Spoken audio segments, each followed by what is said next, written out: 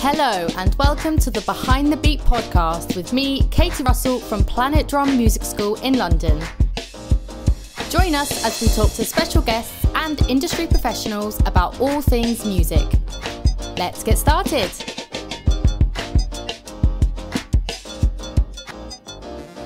Hello and welcome to the Behind the Beat podcast with me, Katie Russell from the Planet Drum Music School in London. Today we are joined by one of our drum teachers, Nana. We are very excited to have her on today. I think it's going to be a really good chat. So let's just go straight into it. Okay. Tell us a little bit about yourself and how you initially got into drumming. Okay, so I am from Brazil. I've lived most of my life in São Paulo, Brazil.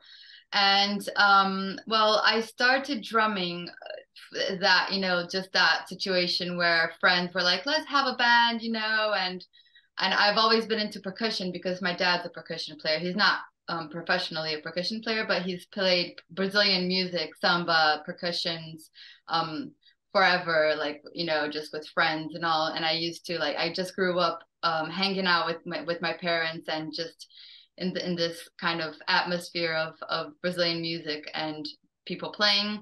And so my dad, he kind of taught me how to play some instruments like pandeiro and which is the Brazilian I have one here actually somewhere.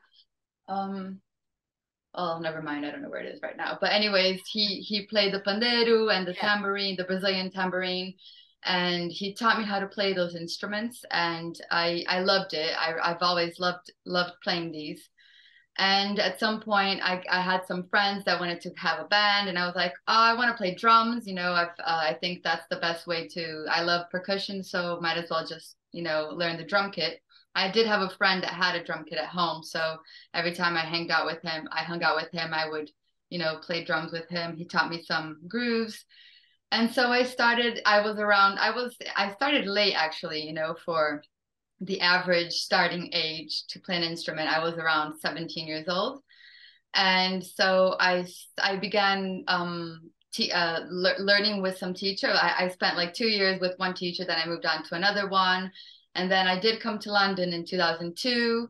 I did 1 year intense course, just, playing at the school here and jamming and having bands.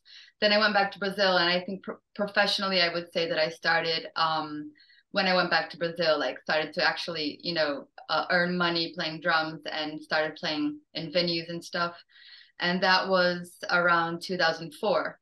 So yeah, and then I did do college, university in music back in São Paulo, and yeah, that's pretty much how it started. Amazing. So you're sort of saying that do you think even without your friends saying, oh, let's make a band, do you still think you would have gone down that route anyway, like with your dad?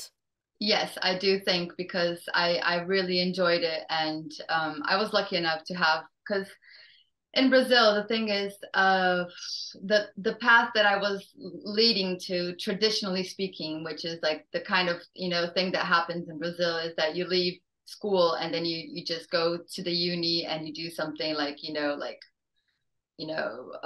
law school, medicine school. And also it was kind of hard to understand that I could be a drummer as a career. I was lucky to have one teacher, Vera Figueiredo, who really incentivated, is that word correct? Incentivated, I don't think that's an English I don't know, word. But we know what you mean. I'm gonna have to Google it. She did encourage me. Yeah. She showed me that it was possible and that I did have talent to be a drummer and that it could be something professional. So it was very important to have her in my life at that moment. That's when I decided that I wanted to do that, because I was going to a path where all my friends were going to become a musician in Brazil. I think everywhere, really, it's not an easy decision, and I think that you just kind of you lean towards doing the traditional thing, which is more guaranteed in a way, just doing some normal profession and all that. So it was a click, okay, I think I can do this. I think I'm good enough. I think I can, study, practice, and become a professional drummer. So that's when I came here to like immerse in the drum world and learn.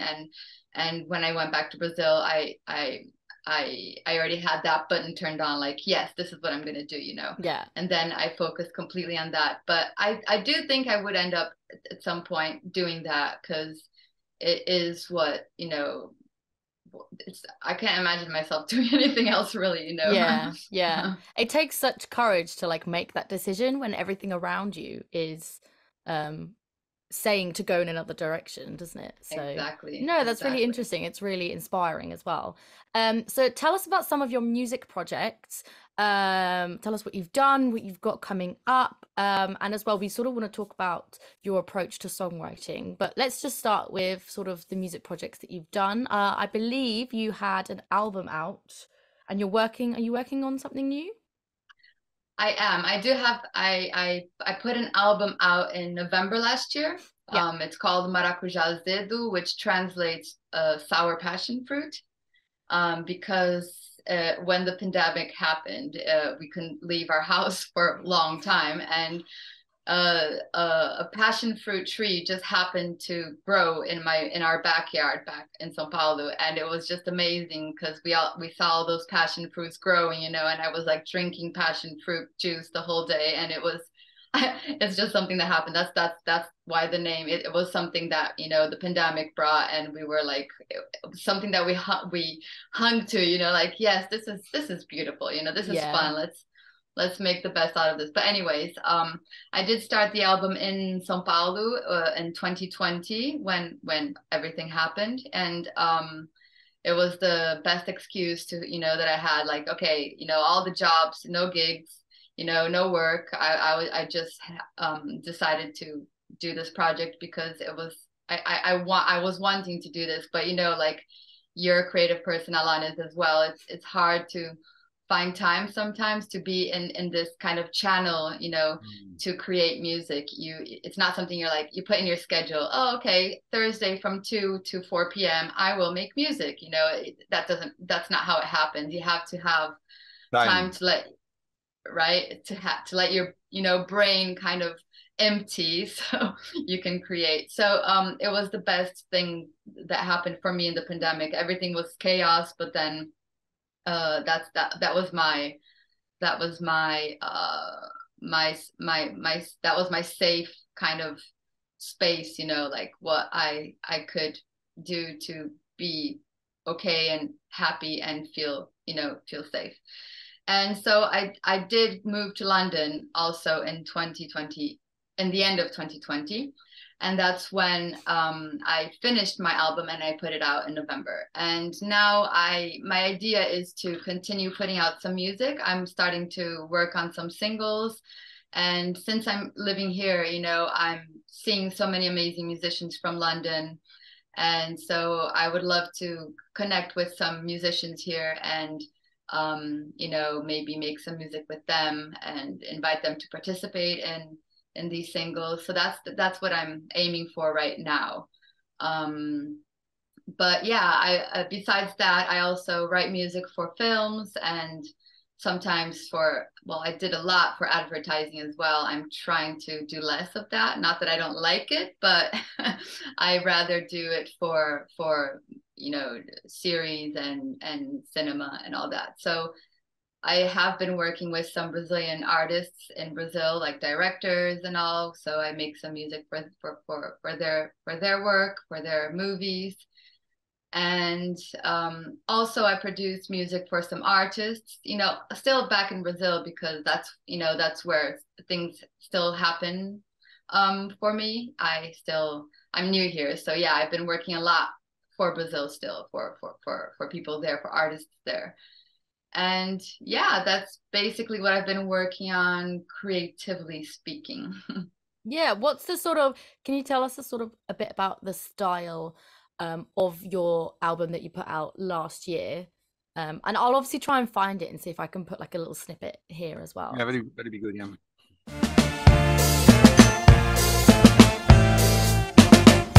Meu pé de maracujá azedo que dá fruta todo dia de manhã e todo dia de manhã. Eu tomo suco mara de maracujá azedo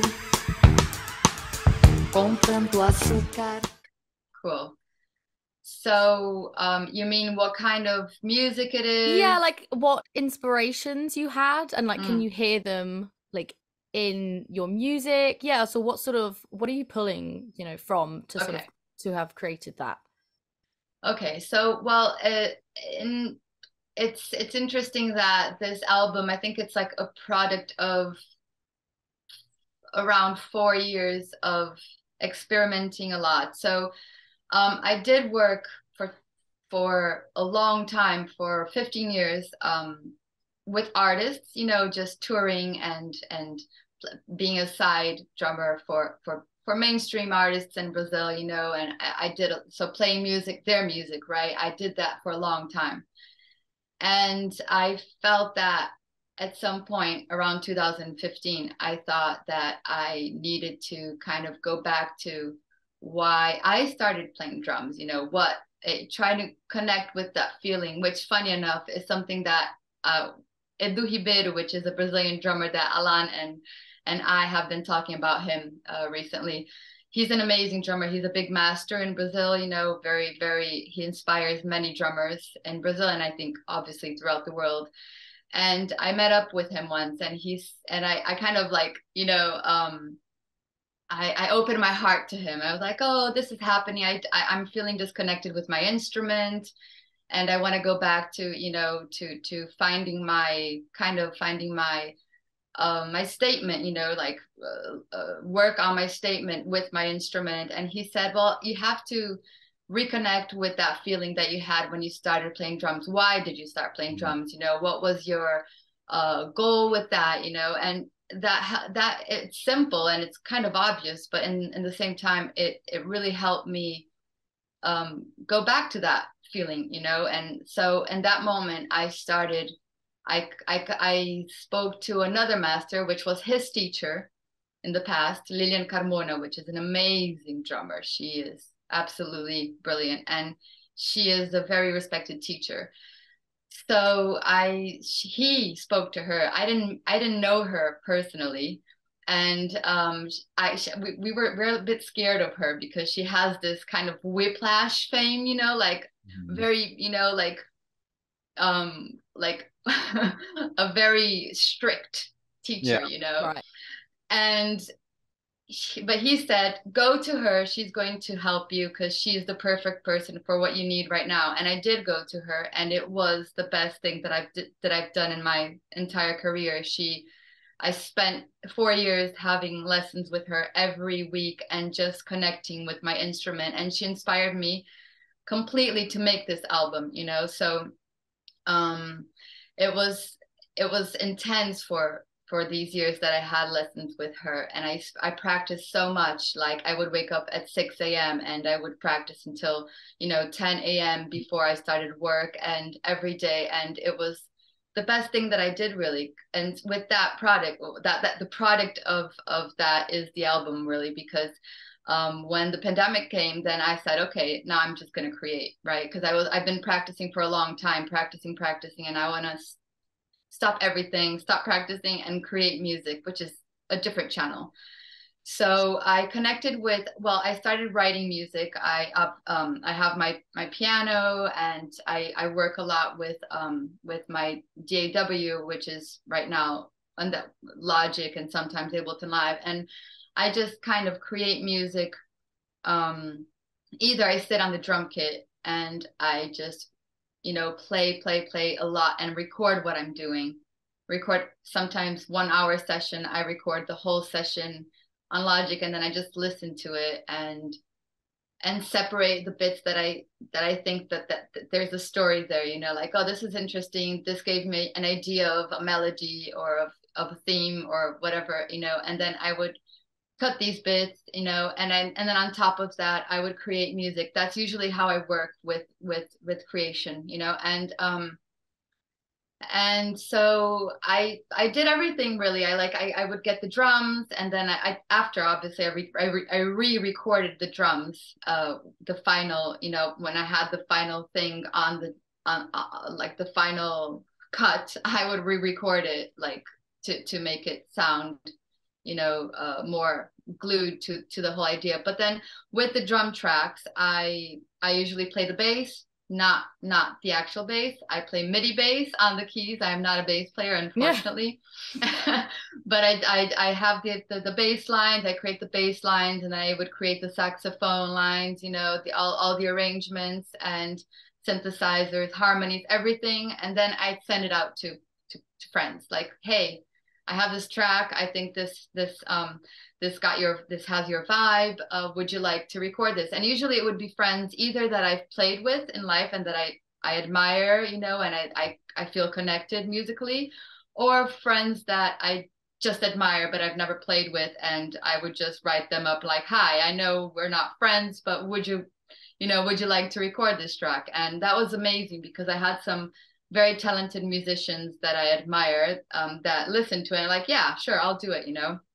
And so I got together a bunch of amazing people on the record, Brazilians, and also an American guy, Jason Lindner, who recorded. He has many projects like Now versus Now, and he recorded David Bowie's last album, Black Star. And so it was really cool. Like I got a bunch of amazing people to record on the album, and they would just from their home studio, they would record the saxophone or the bass, or the piano, and they'd send it back to me, and I just put it on the project. You know, do a bit of editing, and then when it was done, like whenever all the ideas were there and everything was ready, you know, I just sent it to Maji, which was the person that mixed my album. So yeah, that was the work, and it was completely like in a way lonely because I was in my studio. I didn't have anyone there with me. You know, I didn't jam with anybody. It was a different way to make an album, but Yeah. it was very interesting, you know, to work in that way. And did you do any live recordings as well? Like, because in your some of the videos you've got people playing together as well. So when did that happen? Oh, that was after. So I released the album I released the album in November. Right. And then I went to Brazil I went 2 times to Brazil this year. The first time I got a band together, and with some amazing players from Brazil. I sent them the tracks, and I said, let's get together when I get to São Paulo. We'll do a few rehearsals and let's do a video of us playing, you know. And so we recorded 3 tracks in that session with these musicians, and only one of those musicians that actually 2, the trumpet player and the saxophone player, these 2 recorded some tracks in my album. Agenor, the piano player, and the bass player did not record anything. So I got them together. We did a live session, you know. I wanted some material to be able to have, you know, like some videos playing, and that's important to have as an artist, you know, to try to, you know, book shows and all that. So I did that with them. And then when I went back to Brazil again in June, it was for a concert. I got the same band. We rehearsed more. We rehearsed for the whole concert, and then we played on a venue there in São Paulo, Sesc. Yeah, so that's what I've done with this work so far. Unfortunately, I want to do more, but you know, it's a lot of work to put the show together and hit the road. Yeah. So I'm really interested because obviously you're a drummer, like you know, working musician, you're a teacher, educator, you're a composer. Like, what does your typical day look like? Does it just like vary all the time? Because like you've got so much creativity going on at the same time. Like, how do you sort of, you know, what does like a typical day look like, or does it all look different? Like every day's different? I try not to make every day different because I need some organization. Yeah. That's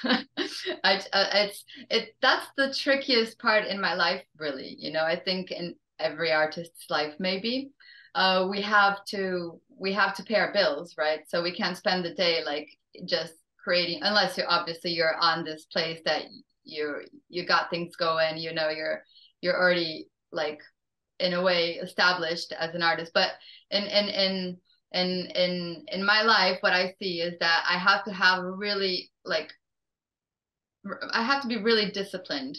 So I teach, right, at Planet Drums. I have some students that come over to my house, and I try to get that all in like 3 days. Okay, 3 days of teaching, whole day, and then I try to get at least 2 days a week that I can, you know, create music. It's hard though. Yeah, It because hasn't happened. like you said earlier, you can't just block in a 2 hour window to do writing and composing. Yeah, I So wish it was like that. You know, you go to the gym in the morning, come back, you know, a couple hours of creation, and then, you know, go teach. It doesn't work like that. I need a full day. yeah. I cannot interrupt, you know, the flow. When you get that flow going, you need hours, really, you know. So Yeah. And then sometimes it's like, oh, I've actually forgotten to eat or drink anything in the last 5 hours because you're just exactly, like completely in yeah. that zone, aren't you? Yeah, and that's amazing. When that happens, it's like, oh, I think I'm hungry. You haven't eaten in like 10 hours. That's good. It means that Yeah. you're into it, right? So so it's been tricky. I'm in this moment, I'm exactly right now. I've been trying to organize my schedule for that, you know, okay, like I need 2 days. So yeah, but that's the ideally, because we also have to manage, you know, practicing. I practice a lot I my was going to instrument. ask, when does you slot practice into there as well? I know it's a bit of, you have to put your priorities. So maybe I've been practicing a lot for 3 months. Maybe in the next couple months I'll practice less and try to create more, you know. It has to be balanced, because Yeah. practicing also for me is like 3 hours, you know. I don't practice for half an hour. I need to practice more. I'm a bit exaggerated, you know, but anyways, everything has to be for a long time. But that's the way that I feel that I get my results better. Are we Yeah. frozen? Nice. Are we frozen? No. No. You froze. No. Okay. I think Alan's just not moving. No, Okay. no. I'm still alive. But yeah, I think that's the tricky part. Yeah. No, it's just interesting. Just trying to like narrow down, you know, what a typical day looks like, because obviously you do all these amazing creative things. So what would you say to someone, or what advice would you give to women who are interested in learning the drums? Because I mean, at the moment, you see a lot of amazing male drummers, and there are amazing female drummers out there as well. But it feels like at the moment there's a lot of male sort of drummers. What would you say to like a woman who is like really interested in learning the drums, or what advice would you give to someone? I just say learn it, and the way I see it is there is much more much more men playing drums. Obviously, it's always been like that, and Yeah. It's getting it's less and less, right? I mean, if you Yeah, when but I we're think seeing like that with the students coming through the school. it's Like there's amazing. a lot of women coming through and learning drums. A lot. Most of my students are women. It's amazing, you know. Yes, which is amazing. So, it's amazing, exactly. That didn't happen 20 years ago, you know. And I know how it is, because like 15 years ago, I would play in a big festival in Brazil, and with 20 bands, and I would be the only female person playing an instrument, you know. There were no other instrumentalists. Wow. Yeah, and nowadays it's not like that at all. If you go to a festival in Brazil with 20 bands, it's likely you'll see a lot of female musicians. So Yeah. that's changed, and it's progress, really. And at some point, you know, there will be as many women as there are men playing instruments. Yeah. Hopefully. I think we're inclined to get to that. And what I would say is that I think things, you know, changed. It was hard. It was weird to be a woman 15, 20 years ago and play an instrument. You know, men would be like, what? You know, you're a drummer? That's weird. And I just always thought, yeah, it's weird, but it's cool, isn't it? You know, and I would Yeah. Now I would have that kind of auto defense, you know. I'd always be like, yeah, it's maybe it's strange, but it's really, really cool. So, you know, just deal with it, you know. And it's something that that you just kind of, I always dealt with men. I always had men around me the whole time, you know. I loved it. It was good, you know. And now because people tend to say, "Oh, how was it to be a woman?" You know, in the year 2000 playing drums, you know. And I'd say, yeah, it was really cool. I had some amazing friends, and we, you know, it's all good because I think that uh I just think that we as women, we do tend to want to express ourselves a bit more than we'd have to if we were not women. You know what I mean? Like, so we try to like make our statement a bit harder. It's a bit we almost like force ourselves just to try to be a man in a way, you know, like just I don't know if I'm coming out clear enough, like if I'm saying this clear enough, but it's funny. It's like we tend to think we're less, right? Less than men. And I don't know if it's still like that. You know, I'm 42 years old and I see that woman with, you know, 25-year-old musicians. I don't think they have this posture anymore. I think it's changed. But I remember Did you think that you had more to prove, if that makes sense? Exactly. That's what I'm trying to say. More to prove. That's exactly what it is. So you try to prove yourself so much, and there's no point in that really. You know, just be yourself. You know, just learn the drums. You know, get your groove right, and you know, listen to a lot of music, and just do your thing. Really, if you're good, you know, it doesn't matter if you're a boy or girl. You're gonna be called to play, you know, like this master of mine that I mentioned earlier, Lilian Carmona. She's 70 years old, you know. In the 1970s, she was playing with the best musicians in the world, really. You know, she was recording with Baden Powell, which is, you know, so that was 1970, and she was a woman, you know, so she was good. She was called to play. They didn't care if it was a boy or a girl, or you know, if you're good, if you practice a lot, if you study, if you're a professional, you're gonna get the job, really. And to find the right teacher, and finding the right teacher for you as well. I think that's quite important. That is so important. I think that having the right teacher is very important because teachers are also, you know, they have their own history, they have their own like upbringing, like they had teachers, so their reference is whatever they had in life, you know, their teacher, where they went to school or what music they listened to, their approach to teaching, you know, if they're more into this or more into that. So that is important if you're learning an instrument. That was so important for me, you know. Vera Figueiredo was completely like fundamental, really. You know, maybe I wouldn't even be a drummer if it wasn't for her. I think I would, but you know what I mean. She's the one that said, "Go." You know, she like, she, you know, she like, just do it. Go and do it. Yeah, go and do it. It's gonna be fine. You know, and Lilian Carmona was also very important to me, and so I think that you gotta if you're a beginner, obviously, you know, you start to get that thing going. But when you start understanding what your likes are in drums and music, like, oh, I want, you know, I wanna maybe go deeper into this or that, you know, and then you start like finding the best person to be with you, to teach you. Because teaching is basically a coach, really, you know, like you say, look, this is really important, but then you have to go home and practice that. Or if you come, but I mean, obviously there are people that go and just want to have fun playing drums. They go once a week, they're like, yeah, this is the best time of my life. 1 hour a week, I just, you know, hit the drums and I'm happy. It's really good for my stress.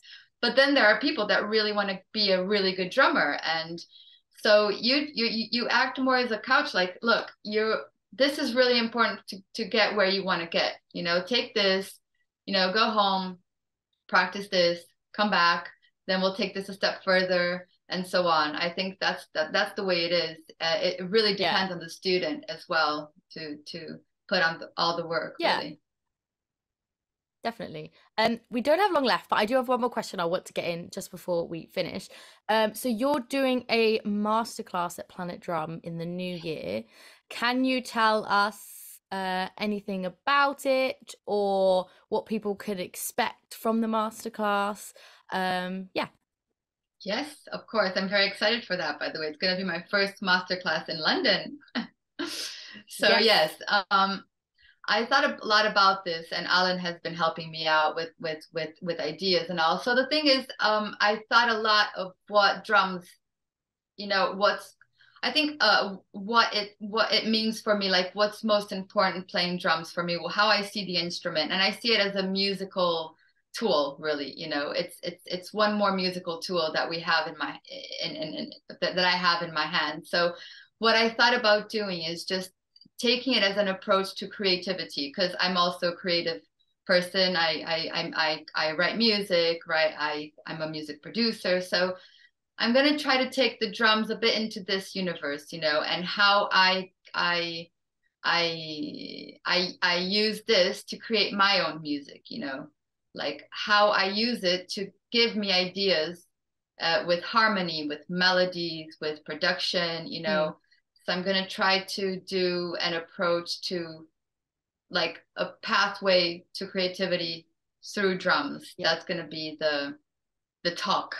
That's really interesting, because a lot of people think that you have to be like a really good piano player or guitar player in order to sort of compose. But I sort of love that you're coming like building harmony and everything like that, but starting on the drums. I think that's really cool. Yeah, exactly. So we're actually running out of time, but I just want to say thank you so much again for chatting with us today. Thank you very much. I've had a really good time. I feel like we've learned so much about you, and it's just really interesting to talk to you, really. So I'll let you know when this goes up so people can get tickets for your masterclass. But thank you again.